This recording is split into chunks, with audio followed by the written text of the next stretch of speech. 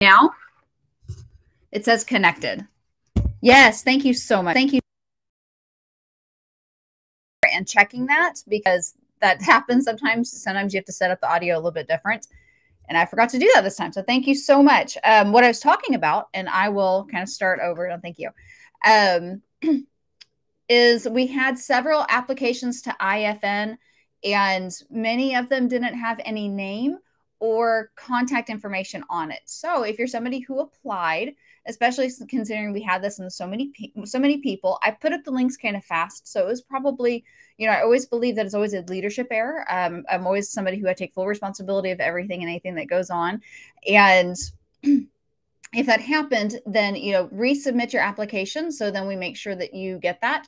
And if you don't hear back, usually, you know, acceptance or not, we'll let you know within the next, you know, probably we'll let you know within the next week. So either way, you will get a response. If you don't get a response within this week, then reach out to me personally, Dr. Lauren at nursepracpreneurs.com, and you can follow up there. But many of them, some of them, however, seemed that they were wanting to be a patient because the application seemed more focused around their own health and or the health of their family members. So if that's the case, you know, I wasn't really set up for that. I accidentally streamed to my private. Okay, the Bitly link did not work yesterday. No, you may have not. It does seem like we're having some issues with that.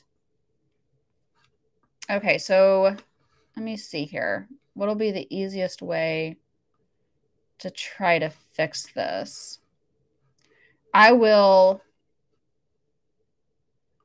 not do, let me go straight into Jotform. I'm going to do this right now while we're live. And I did have one person who, I mean, not one person, I had actually 7 who submitted the form, but here is, all right, I'm just going to drop the link here. Share as a template.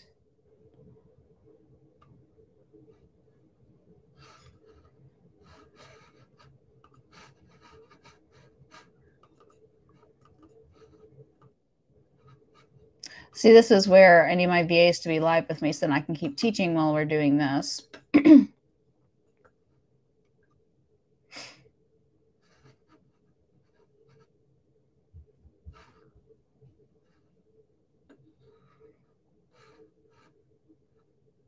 Add to folder apps.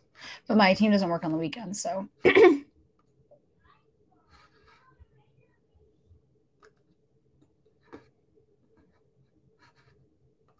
All right, here's the actual, I'm going to drop it in the chat so you can grab it there. I did have some applications, so it seems to have been working, but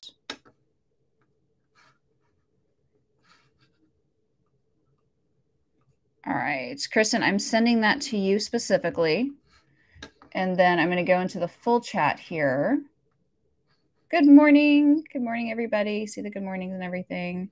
So there is the form for the CMEs. If you stay on for the full time today and you were on yesterday, you can put in a note there that you were in both just to be sure, and then I'll get those back out to you.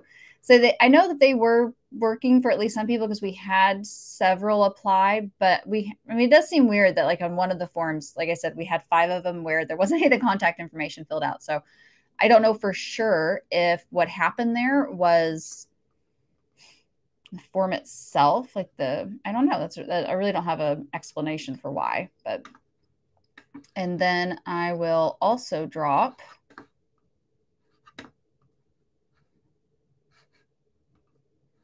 the link for IFN.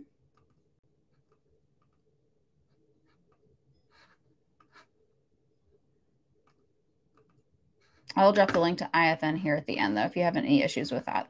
Just so we can kind of get started here. Thanks. I see case sensitive. Oh, that's a good point. Maybe so. Thank you. I bet so. I bet it is case sensitive. Some of those letters are capitalized so you can see it easier. Awesome. Thank you so much. I love that. right. And then let's get in our slides. I'm going to pull up the slides now. We have the FIM slides from yesterday. And then I was wanting to add in some slides with, try to get us back to the start here. I also want to talk about some of the chemicals in foods, because especially with, if you see my personal account on Facebook, I posted up about my son getting candy. And while I'm not somebody, I do believe in balance. I'm not somebody who absolutely never says that my child can have candy or anything like that. I wish that I could. I wish that I could just completely keep him, both of them, as my infant grows up more, keep them all sheltered from that. But I think I'm going to talk a little bit about that, since once I realized that I'm also streaming to my private, I'm pretty sure I am streaming to my private Facebook. I thought, you know what, this will be my opportunity to really kind of share why I am so crazy about that, and why I want so much for my children to not get these chemicals, because it really is toxic. It really and truthfully is. So I'm also going to share about those some. So we're going to download those slides if we can get them to come up here. And then we're going to get started, guys. Sorry, this is taking a little bit longer this time.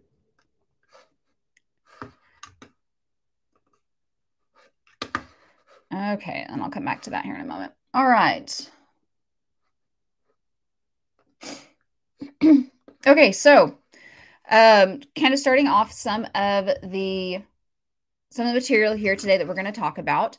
We alluded to this some yesterday, but I really think that it is, worth kind of remembering and seeing like why this is so. I'm going to hide that so it's not distracting from the education.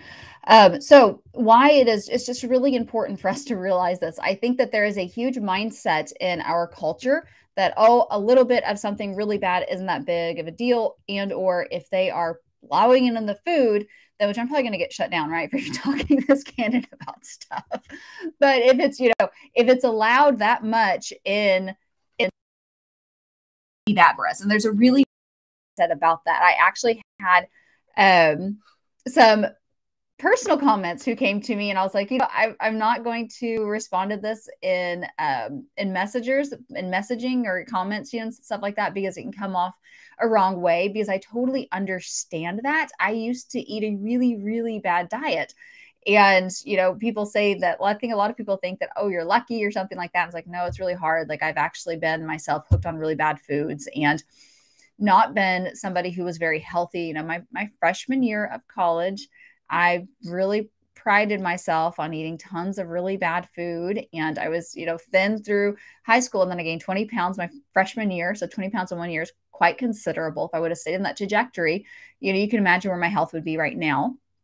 And I'm not saying that gaining that weight was a bad thing as far as, look wise. I'm saying it's bad because your body's not supposed to go through that much, growth in 1 year. And obviously I was fueling that's what you're feeling it behind that, which is, it was all really bad food. It was fried, I was eating nothing, but I was at University of Oklahoma, and I was just simply eating fried, horrible for you food. And, it's also the environmental, the effects of that on our overall health, not just the fat. Like, we've gotten so focused in this nation on fat and calories and those type of things that we've completely lost sight of what is, lacking in our diet whenever we eat that bad for you stuff. So it's not just that, oh, the fried onion rings were bad for me and the fried breading around those onion rings were horrible for me. It's that the heating those foods up and heating up that oil to that level chemically changes those oils to where they become toxic and inflammatory in the body. And it's the lack of the healthy stuff. So for years and years and years, I wasn't getting the natural probiotics and prebiotics that are built into food. I wasn't getting the natural things. We think about fiber, we think about carbs, we think about all of those things, and that's an important part of our diets. I'm not saying that isn't, but we're missing the big picture here.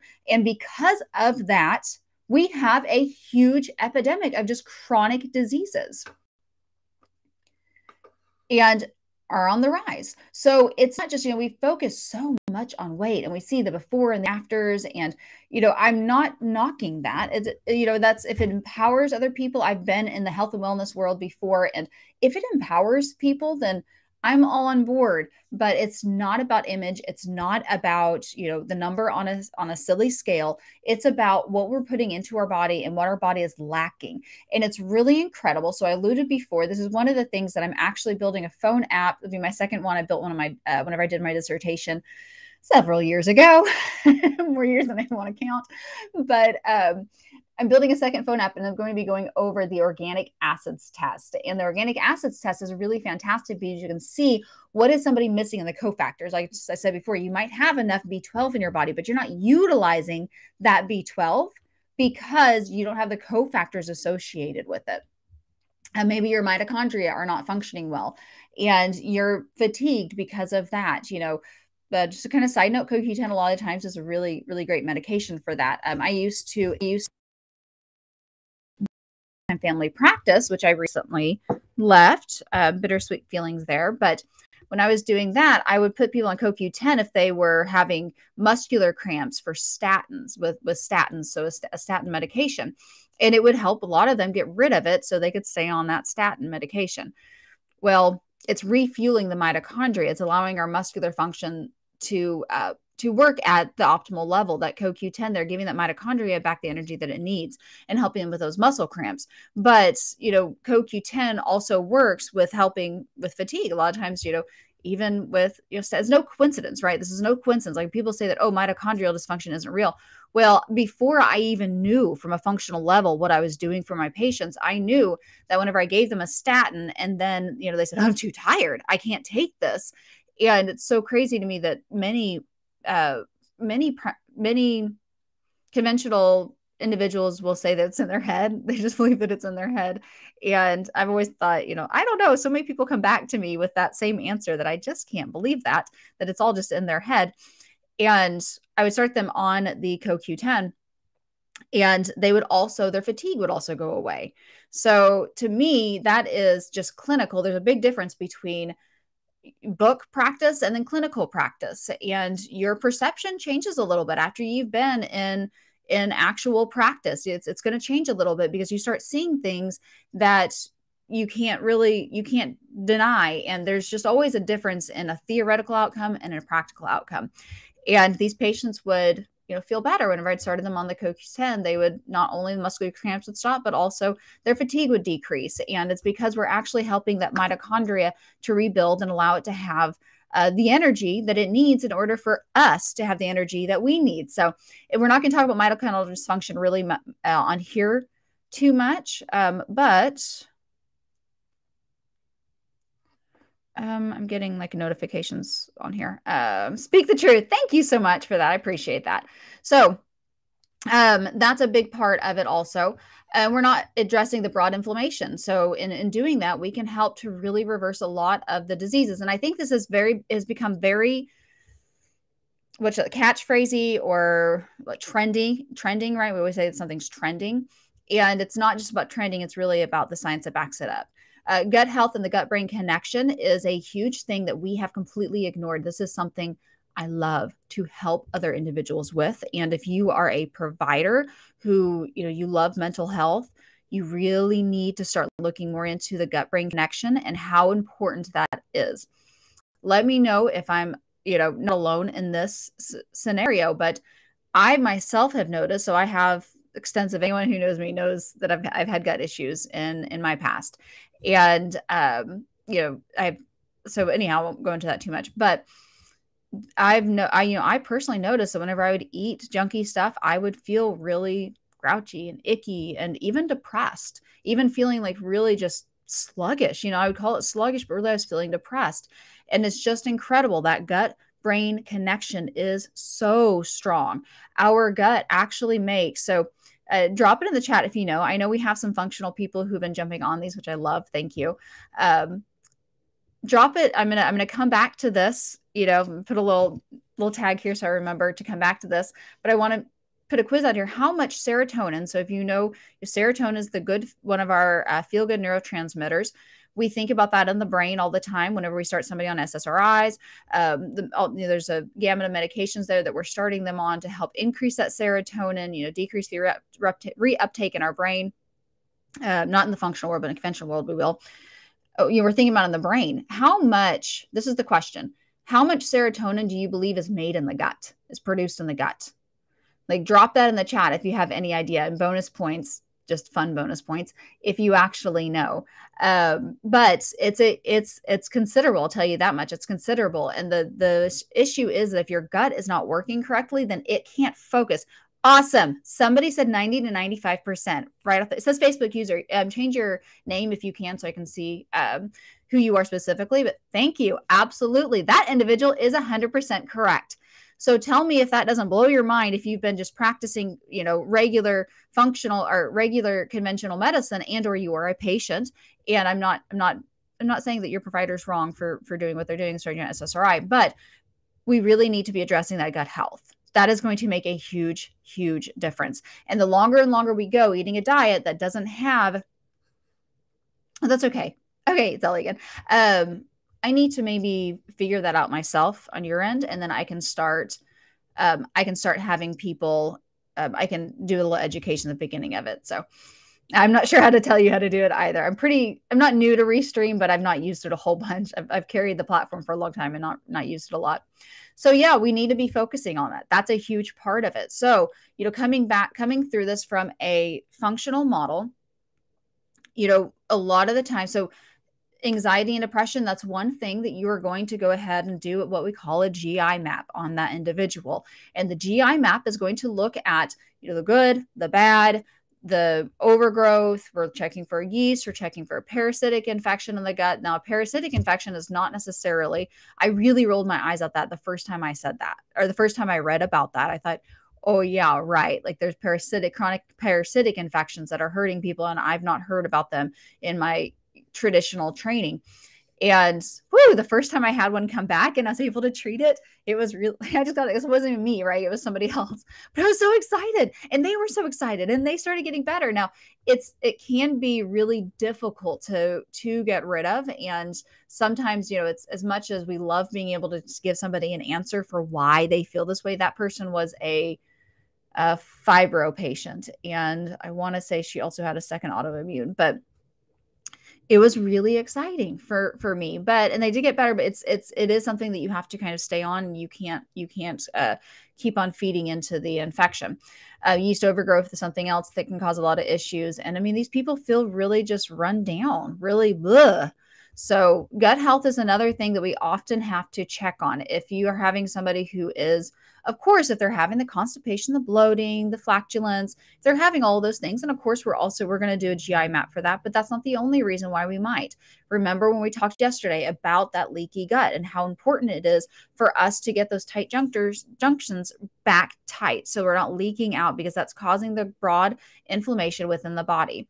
1 in 2 adults do have a chronic disease, which is just really, that's a lot, right? That's a lot. 1 in 2 adults are not in what we would consider their end of life years. 50% of the population is not. So we shouldn't be seeing that. And it's, we're seeing people in their 30s or young 30s having chronic issues with, essential, like I said, essential, which sometimes we still, don't always know. And it has to be essential, but essential hypertension.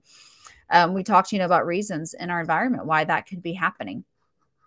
And then 1 in 4 have multiple diseases. And guys, these are not, like, we've really gotten to a place in our world where it's almost just accepted. Like, if we get, somebody gets, diagnosed with high blood pressure or diabetes, well, my parents had it, my family had it before, I was bound to get it. And we just really accept that as something that is unchangeable. And I want us to really empower each other, and I want us to empower our patients, and to make a change where we're literally looking at the quality of life, not based upon, what's palatable and what's not palatable, but based upon how much better we feel. And don't get me wrong, I am in no way saying that, just eating healthy is super easy. I know that it's really not. I went through, I'll share transparently with you, whenever I started making my healthy changes, I almost went into a binge eating disorder because I went to a real restrictive diet, and then I couldn't stop myself whenever I'd be around something and that was healthy. And I still have some tendencies, right? If I allow myself a little bit of something, sometimes I can't stop still. So that's why it's just not in my house. So I completely emphasize with people, and I'm in no way passing judgment, because it is the hardest thing ever. An alcoholic can completely get rid of alcohol. Somebody who has an addiction to food cannot.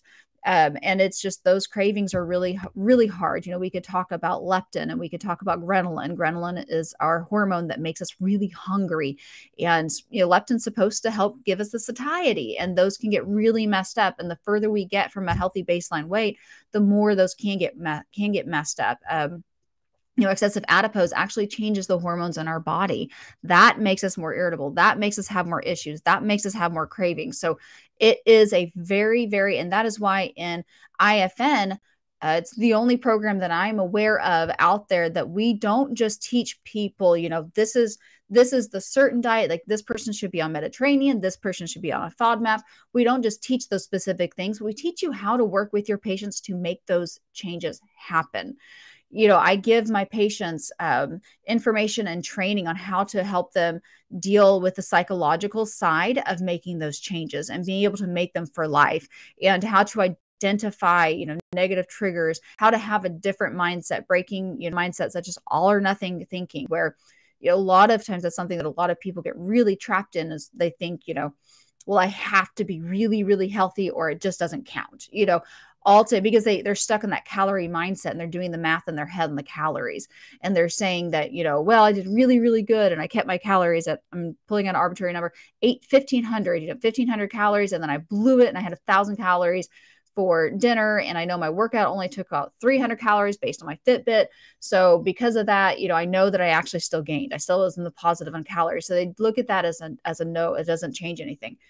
First of all, it's not just calorie in, calorie out game.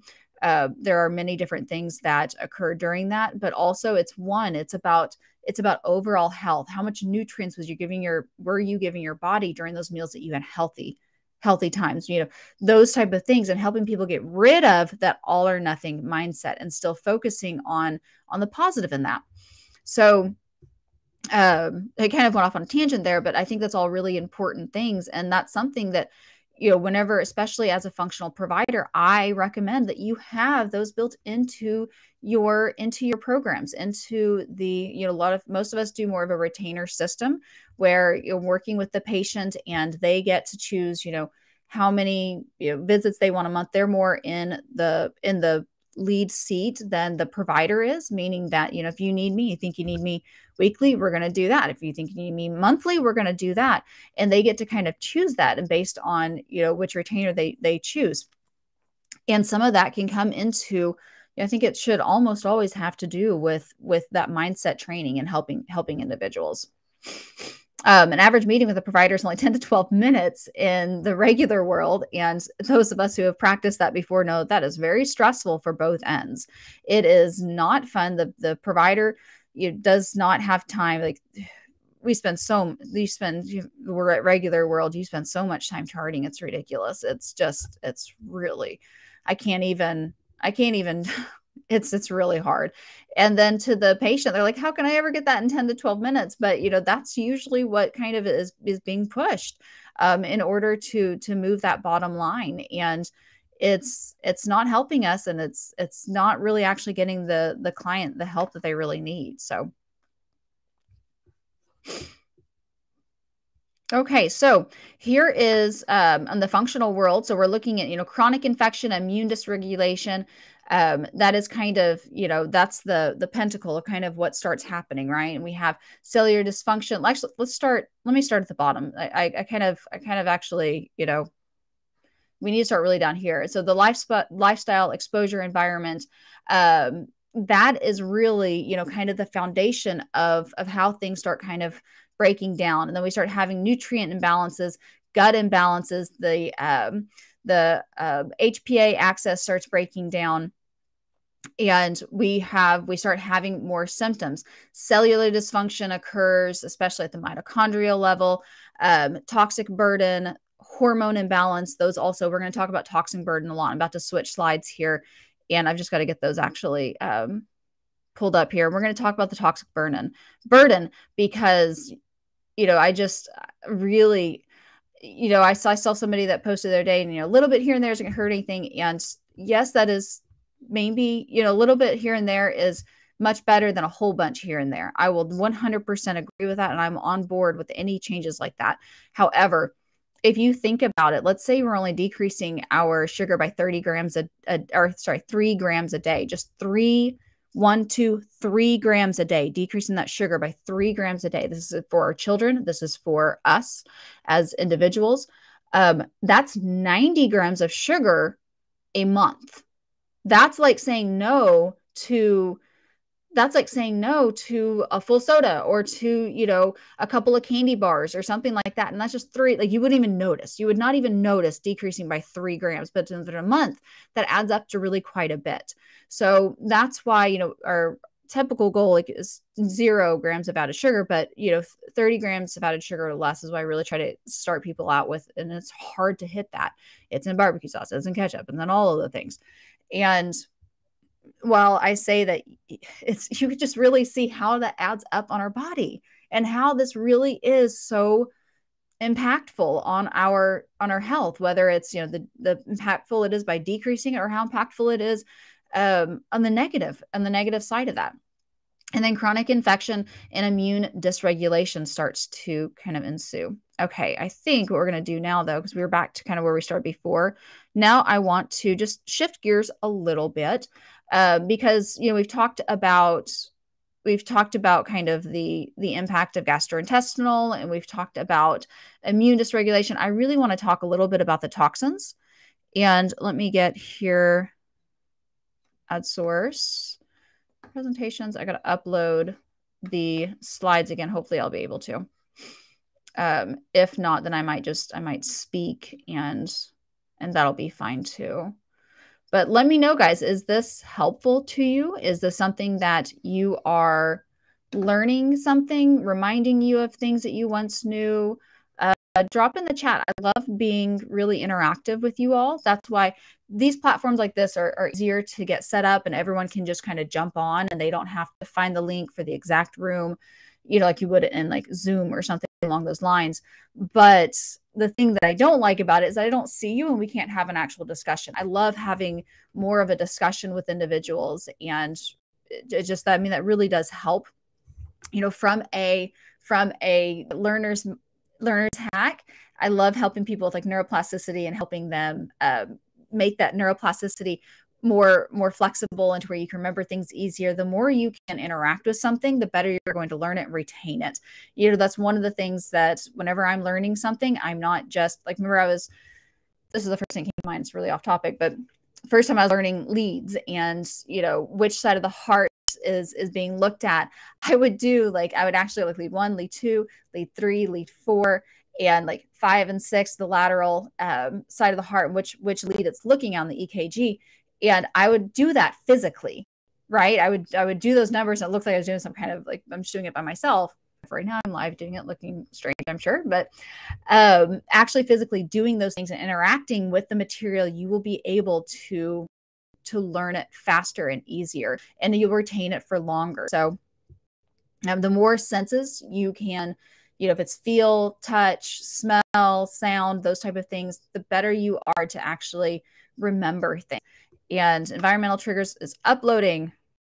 It's taking a while though. So I'm going to go ahead and start talking about it. And then hopefully it'll be uploaded here pretty soon. And then I can show you the actual slides. Okay. One that I wanted to, I've harped on this one a lot, but we'll go ahead and talk about it really quickly, because it is really important if others don't know about this. And it's getting to be pretty well known and accepted. So that is really the good thing about this. But dyes and colors, and try to find me a kid's candy that doesn't have red dyes in it, doesn't have yellow dyes in it. And we think about it's not a big deal, but oh my goodness, think about how much they're getting in bulk. everything has those in there. And like, as far as like candies and that type of thing goes, and you can get healthier ones for candies. And I try to switch those out for my kiddo whenever he gets given, the bad kind of stuff. But they are associated with ADHD. They are neurotoxic. Neurobehavioral problems do ensue with children. And I have had individuals from all across, the gamut on parents. Looks like my slides are still processing. Who have said, I've noticed a change in my child. Whenever I was in conventional practice, that was the first place we would start, is I'd say, okay, do they have any red dyes? Let's eliminate those. And lo and behold, for a lot of children, that would really get rid of it. And even though some may be able to function at a higher level, I was diagnosed ADHD as a child too. Able to function, but I'm still able to, I was never on medications, able to get through 3 degrees, formal degrees and several certifications afterwards. I'm not bragging, but I'm just saying that, it is possible to treat without medication. There's obviously, it's a spectrum. I do understand that. But with the diet, it might not just be totally overt, or think about just the cumulative effect on our body over long term. So, I really, really talk about the red dyes and the yellow dyes because we have the studies to back it up, but really more and more is coming in on blue dyes and greens. I mean, I just don't know if there's actually one that's actually better than the other. There's just some that are further studied. BHT and BHA, T as in Tom, B as in boy, H as in horse, Q as in queen. These all increase the risk of cancer, alter the immune system. Here's the fun part. Here's the really fun part. And yes, I'm being a little bit sarcastic there. The fun part about this is that they're antioxidant preservatives. They can be labeled as that. So yes, Kristen, I love that. She said, we do 100% organic and 0 sugar. We are right there with you. Oh, I love that. I would, I am never somebody who is above asking for help. I would love to know if you could put in the chat how you keep your children away from it in the public, because that's where I have the biggest issue. And then it's really hard because then you always have to kind of be the bad guy. It's not fun. It's not fun, right? I see someone said it was case sensitive. Perhaps that was the problem. Oh, yeah.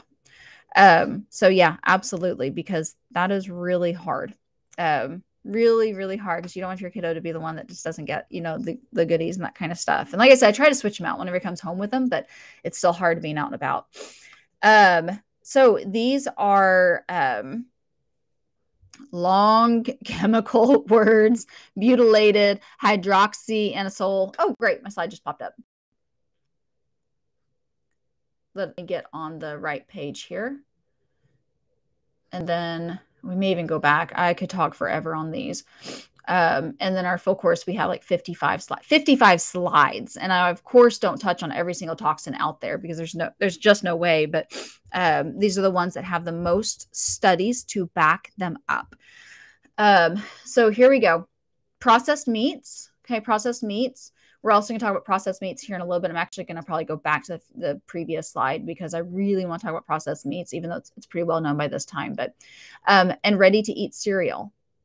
Now, why may this may and may not even be on the ingredients list?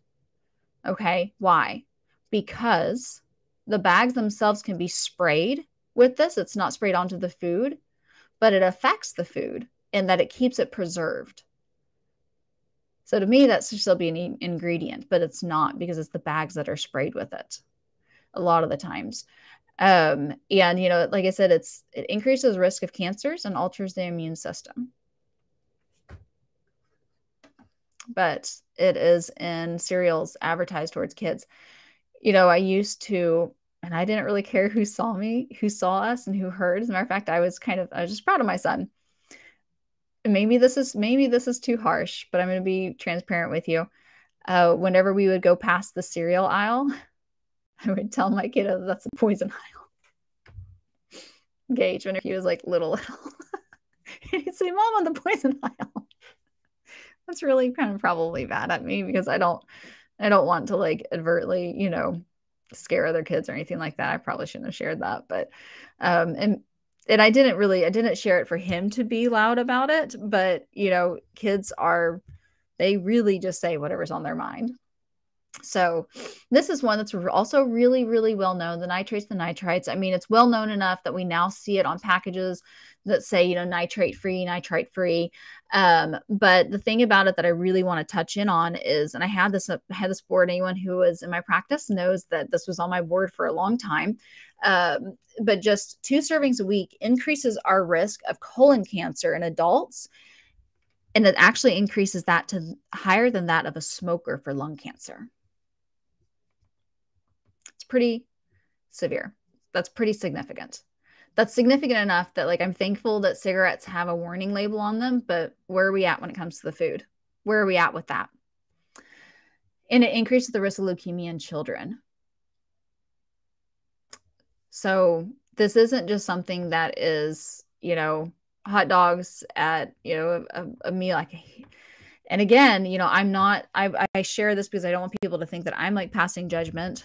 If my kid gets offered a corn dog or something like that out and about, I don't make him not be the only kid who doesn't eat, but we don't do it in the house. And that's just how we try to at least ward it off as much as we can. And you do have to, like I said, 2 servings a week is what increases our risk. So my kids definitely get up much less than that, and it increases the risk. But sandwich meat and hot dogs, it's really terrifying, isn't it? So parabens, we know about these a lot, enough that we also see these on labels. So this isn't anything that's probably brand new to most of us here.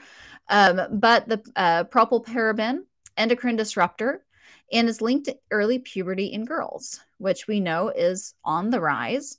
Weight gain and resistant loss. So parabens act as endocrine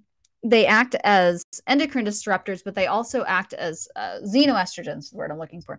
Xenoestrogens, where they act like an estrogen within the body. So remember we spoke yesterday. I love whenever we start seeing connections, right? These are the things you're going to be screening your patients for. I love seeing connections like this. Do you remember what we talked about yesterday? For those of us who were here yesterday, in autoimmune disease, 80% associated with estrogen dominance in females, right? So weight gain, resistant weight loss, and being a hormone disruptor, an endocrine disruptor, and causing imbalance in our hormones. So there's so many different things that it's really hard to sometimes narrow it down, but we just stay educated. We find out a good baseline on what is the patient's exposures, where do we think that they have the highest rate of exposure and their toxic load, and eliminate from there. Increased risk for breast cancer and estrogen dominant cancers. I had it right here, due to xenoestrogen properties. I get ahead of myself a lot. Developmental issues in children. Okay. Homeschooling. I have been tempted. So they can avoid most public issues. Yeah. Awesome. I love that so much. Cook 3 meals a day. And just sweet potatoes, their sweetest thing. Oh, I love that. I make with egg and some. We're both crunchy mommies. We need to really connect a little bit more. I love that so much. Yes. Love that. Egg, yes. Things for the party. Absolutely. On that note, we'll get back to the slide, but something in her message made me think of something else I wanted to share. Cook 3 meals a day. Oh, did you know this isn't necessarily functional, but she put in here, I cook 3 meals a day. Now, obviously for a lot of families, that's going to be really, really hard. We do leftovers and that type of stuff. So then all of our meals at home are homemade, even if they aren't made, we do batch cooking and that kind of stuff. And then it becomes much easier to be able to do that. I don't physically cook 3 meals a day. Hats off to you, sister, that you do. Awesome. The thing about that, this isn't functional, but this is functional, right? This is still functional because it is an underlying issue. Children who are brought up in a home who they have regular nighttime just the evening meals is what the studies have shown. I'm sure that the more meals you have, the better it is, but that have routine evening sit down, not sit down in front of the television, but sit down meals, have lower rates of, this is such a harsh word. I can't think of the word off the top of my head, but delinquency, meaning that they have lower risk of children who are, who become wrapped up into things such as drugs and illegal things and stealing and theft. And they have, and it's part of it, it's just that part of a feeling of culture and belonging, that physical. So this is not talking about the food. This is talking about that physical belonging. They have that physical, psychological, fundamental sense of belonging. And that makes a lot of sense, especially whenever you think about why do individuals even go into, a lot of times they go into gangs, things like that. And that's how it kind of rolls into it for them. Gangs give people a sense of belonging. People feel belonging. Others don't get you, but I get you. And that's how they get wrapped in. Or, they do certain things. Oh my gosh, I don't know if I should be talking about this kind of stuff live, but they do certain things that allow people to feel like, oh, they belong, or they've hit an elitist. They've done certain things that are usually not good and not, of the Lord. And they've done things, and that proves their status. It's that sense of belonging. So whenever a child has been brought up eating dinner with their family every single night, or at least majority of nights, they have that sense of belonging, and they don't go searching for it in other places, such as gangs, or such in, whenever people are doing things like that and sneaking around doing bad things, they have this strong connectivity to each other because it's us against them. And whenever a child is brought up feeling that they're already part of them, that they already have that, they don't go searching for it otherwise. So that is really important. And I just really want to commend you on that, Kristen. That's really incredible that you already do so much with your family, and just the importance of that. And I say that, that's not functional medicine. I get that, but it is functional, right? That is an underlying issue with someone that maybe will have, anxiety or depression later in life. So we are at the 45 mark. So for each of these, we have to be present for at least an hour, or for at least the 45 minutes, but we're going to go on a little bit more. So what I'm saying by that is, you can, so there is, and I have dropped in the link there, I think the IFN, I believe that was the IFN application. And then let me get we're going to do a few more, but let me see here. Go back to JotForm here. Let me drop the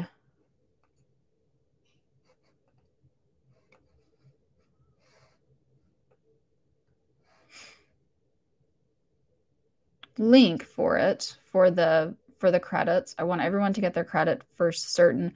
Like I said, email me if you are not able to get those. We've had several who have done the replay, and here's the link. Okay. So here is the link I'm just going to drop it in the chat this time. I'll still put it up, I guess. But there it is. And it's true. I called the poison owl too. I love that. Yay.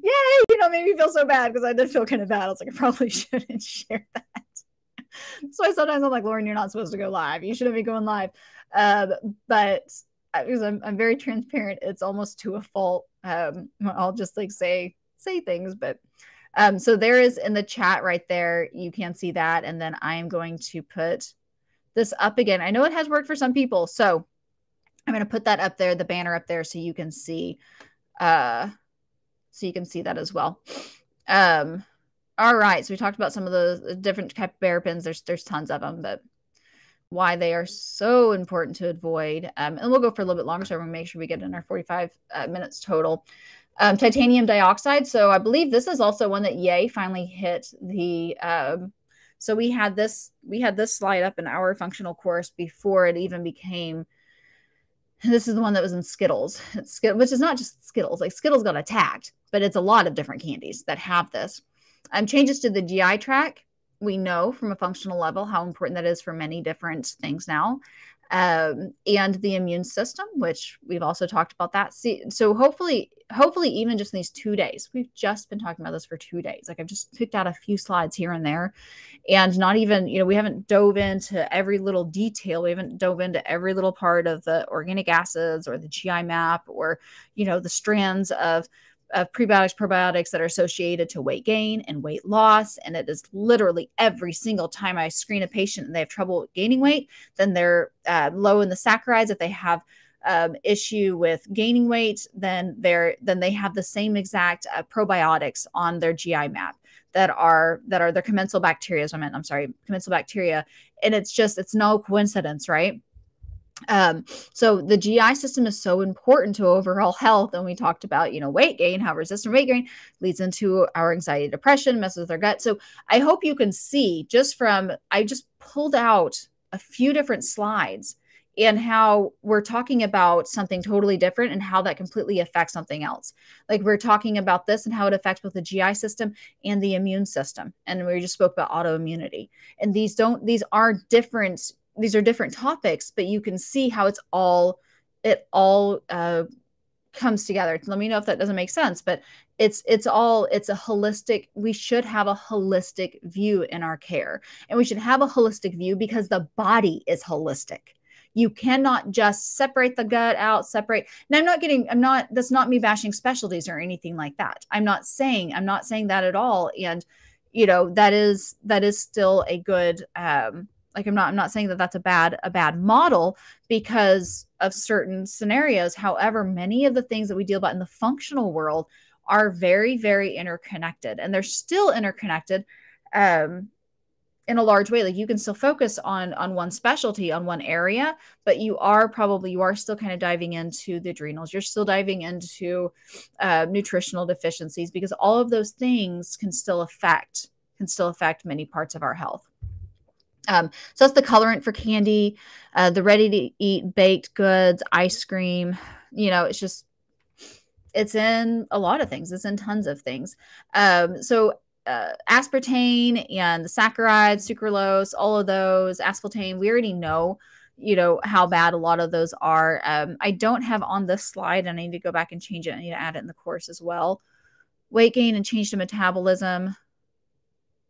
These are also known, though, so something that's really kind of interesting, and the reason why they can also cause gut dysbiosis, and they can also cause gas, bloating, irritability, affecting the guts, is because they actually block the microorganisms in your gut are not just these little things that just sit there by themselves. They are a complete ecosystem that interacts with your nervous system, that interacts with your body, but they also interact with themselves.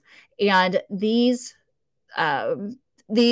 non-nutritive sweeteners actually stop those. It's kind of like they paralyze them from being able to communicate with each other. So that's part of the reason, part of the way that they're able to keep themselves in balance and check. And if they can't communicate, they can't do that. So it literally breaks that down. Like their microorganism is an entire ecosystem in itself. We actually have more microorganisms in our body than we have cells, than we have of our own physical cells. So, I mean, that's just mind blowing whenever I first learned about that. And you can just see how powerful it is and how much that, like, obviously that's going to have to affect us, right? So these sweeteners like this, and then we know that sweeteners can, they weight gain one because the prebiotics, probiotics in our gut have to communicate with each other. We know if we have too much of the bad, then we're not able to regulate our weight gain well. And, part of that system is because certain microflora in our gut, some will end up processing carbs and storing them as fat. If we have excess, some process fat and store them as fat. And that's why one thing, this is what I'm going to finish with. This is what I'm going to finish right here. We're going to talk about like keto diet for a second. And while yes, it can be very effective for weight loss, this is why nobody I have spoken to who has, stopped the keto diet and then went back onto it, stopped the keto diet, went back on it, has not had rebound weight gain. Everybody has. And the reason why is that whenever we are on the keto diet, we starve ourselves of the carbohydrates, like you need healthy carbohydrates. We talked about gluten yesterday. Oh, I know it breaks my heart too. But we talked about, the healthy carbohydrates. Your body still needs those carbohydrates. Whenever you deplete yourself of it, your gut says, ooh, we need to break down more carbohydrates because we're not getting the goods that we need from carbs. So what we're going to do is we're going to up the amount of carbohydrates, the microorganisms that break down the carbohydrates. And then whenever you reintroduce those carbohydrates, you have tons of them sitting there ready to process and store. And then we have a huge weight gain. So that's why, I've never recommended a really strong, if somebody's really hard on wanting to do that, then I will work with them and we'll try to wean them down off of that. But because sometimes, it's where we can get traction. And some people that keto diet can be easier to follow because you don't have to be as restrictive in the amount that you eat.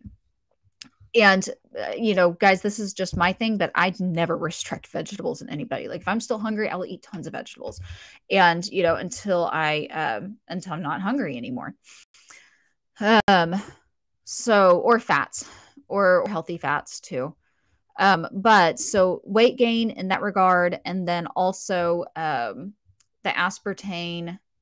There was one other thing that I kind of wanted to talk about on that, but like I said, we'll end the keto. So there's more we can go into. Obviously, it's kind of something I've forgotten about, but we're at the 1 hour mark pretty much anyhow. Let me go ahead and open it up for questions or comments. Anything that you would like to add. I believe I'm going to start trying to do these pretty regularly, meaning I think Friday might be good because I know a lot of individuals who are still working full time. Sometimes they have administrative hours in the afternoon on Fridays. So I might continue to do a 3 to 4 o'clock, something like that on Friday evenings. And then Saturdays, I don't think I'll probably do every Saturdays because just like you all, Saturdays are the time with my family, my weekend is, and I don't always want to interrupt that. But I think these are super fun and I'm all on board for free CME. It's something, I host not host the platform, but because I am accredited to give out CEs, there is a certain amount of work on my end to do that. But I think it's super fun to give some CEs out for free and really just share this information. I'm very, very passionate about it, just reaching the most amount of people and helping change the most amount of lives. And talking about things in this way is one of the best ways to make that happen. So that is going to complete today. And yes, it is kind of bothering me that I'm thinking, what was the other thing I wanted to talk about? One of the other theories on weight gain okay, I'm going to add this last thing. One of the other theories on weight gain for sweeteners is, I'll tell you right now, it's been probably about 2 years since I've read the literature on this, but back in that would have been about 2021, I guess.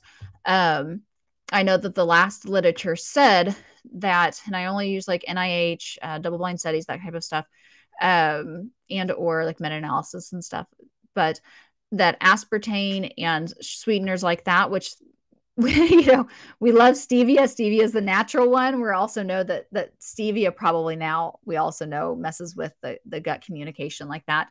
But also whenever our body gets that sweet sugar hit, it tells our brain that, so this is another reason why it causes weight gain, tells our brain that, we have something sweet here. We need to go ahead and start trying to get that glucose into the cell, and our body goes out, sends out all the insulin, and it says there isn't that glucose here, that isn't here. And in doing that, our body starts getting insulin resistant because it starts saying, it's like the child who cried wolf, right? So our body starts saying, you're not really doing that. So then we start having spikes in our glucose, or spikes in our glucose start happening, and we start having more issues with insulin resistance, and it can, obviously insulin resistance leads to weight gain. So that's another way that it kind of messes with our body. So, if we're going to do sweeteners, I think most people still recommend stevia as a pretty safe thing, but definitely in moderation. And I think it's probably just like anything else, that whenever we come up with something that's really great, it tends to not be, right? Look at where we're at with vapes and stuff like that. So I'm totally left turn on that with the vaping, but vaping came out, it's so much healthier. I'm not smoking anymore, I'm just vaping. And I was like, I don't know about that. It seems like it's healthier, but it's not. Now we know that it's killing people's lungs faster than cigarettes in some scenarios. So, all right, guys, I hope this was helpful. Please let me know if you can't figure out, I'm really going to be kind of stressing about that on the job form, but you all see me, like you can message me on Facebook. Sometimes I get a lot of Facebook messages all at once, so it might get pushed down. So give me some time to kind of get to those, but I'll be watching them very closely. And let me know if you're not able, if you do not get an email back from me for your CME credit. I want to make sure that you get that for certain. So just, don't feel like you're bugging me. Just, if you don't see anything the next 24 hours, message me. Okay, message me and send me an email, and I'll be happy to get that to you. Thank you so much for being live, guys. And this was super fun. I hope it was something that helped you. Somebody said, thank you for doing this. I always loving hearing things from different presenters to gain different perspectives and ways to teach my patients. Awesome. You're so welcome. Thank you so much for that. So that helps with my cup up. All right, y'all have a very blessed weekend, and I will see y'all later.